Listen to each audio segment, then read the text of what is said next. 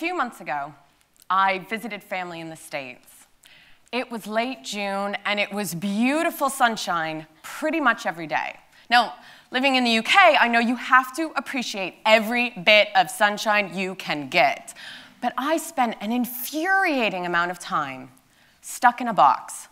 I was stuck in a box for the 3 miles to my sister's house. I was stuck in a box for the 1.5 miles to the supermarket. I was stuck in a box for the less than a mile journey to the town center. And that's when it dawned on me just how much I missed getting around by walking and by bike. Because I could see the outside world through glass, but there was no connection. There was no interaction. And lots of us are suffering from the same disconnect, even though we're closer to each other than ever before. 81.5% of us in the UK live in an urban area, according to the 2011 census. Globally, more than half of us live in urban areas, and how we shape those urban spaces matters. Because despite being surrounded by people, 4 out of 5 of us report being lonely some of the time. 1 in 10 report being lonely very often. And 2/5 of older people say that television is their main form of company. Loneliness has a profound impact on our mental health and on our physical health. It has the mortality risk equivalent of smoking 15 cigarettes a day. And the spaces around us shape the number of social connections we can have. And that's important. A comprehensive review by Nobel Prize-winning economists Amartya Sen and Joseph Stiglitz in 2009 showed that social connections have a greater impact on our well-being than any other factor. They also showed that children thrive more and schools fail less in areas where neighbors know each other. But we do know our neighbors less. In 2010, we knew half the number of neighbors as we did in 1982. In addition, our car-led society is leading to an obesity and inactivity epidemic. In the UK, 2/3 of men and 3/4 of women are not meeting the recommended levels of physical activity. So what's the solution? Right now, I want you to picture an urban setting that encourages connection. Got it? What you're picturing now is most likely a livable space. Maybe you were picturing a busy square or a park. Maybe it was a pedestrianized street with lots of outdoor seating, or a residential road where neighbors actually talk to each other.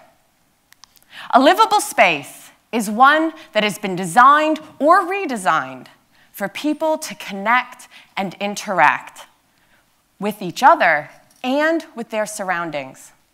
And creating these livable spaces is essential for urban living.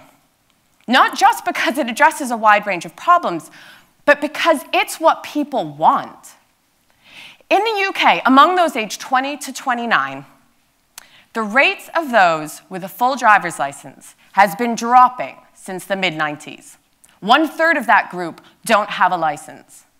Among those aged 16 to 19, 2/3 don't have a license. And it's not just younger people.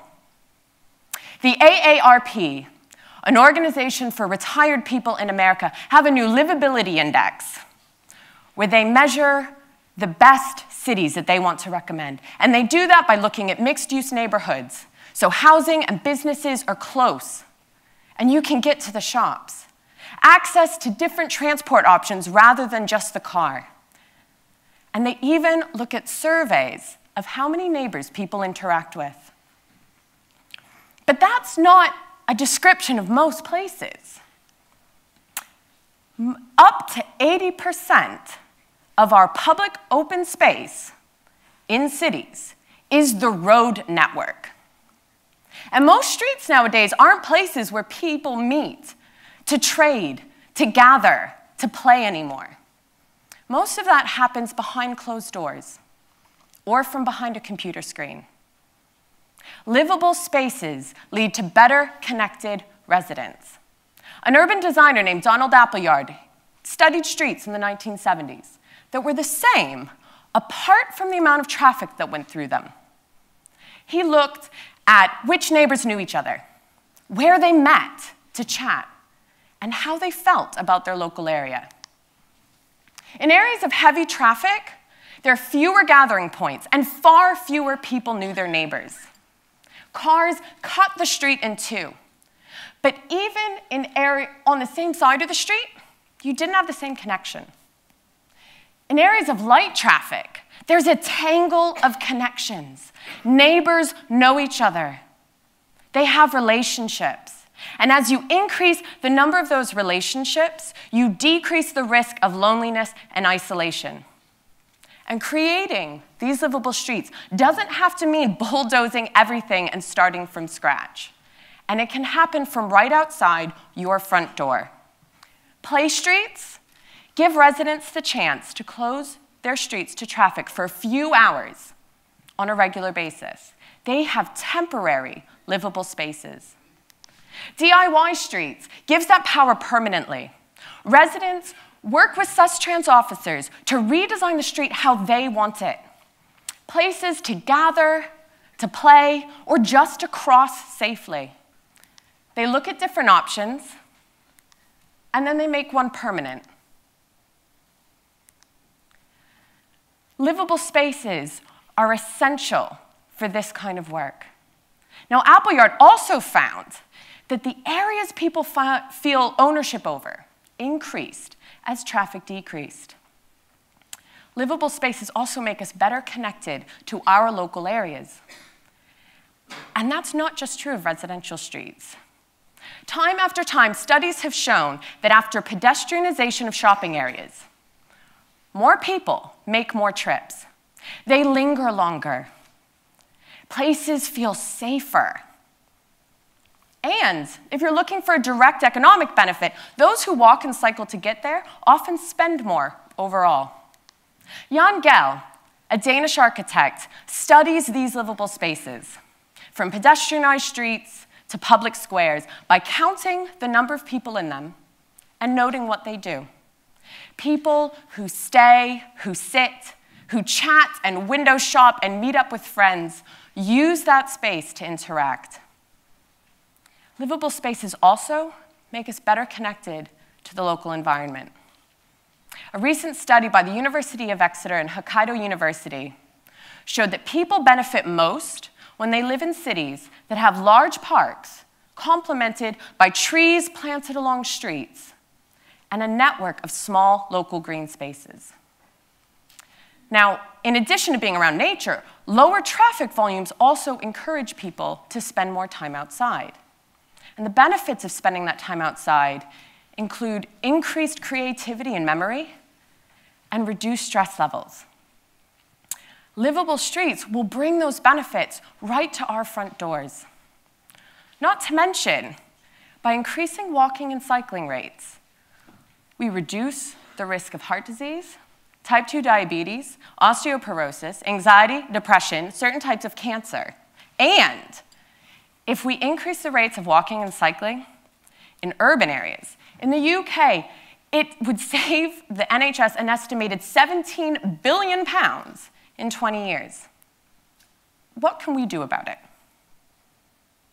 As individuals, get outside.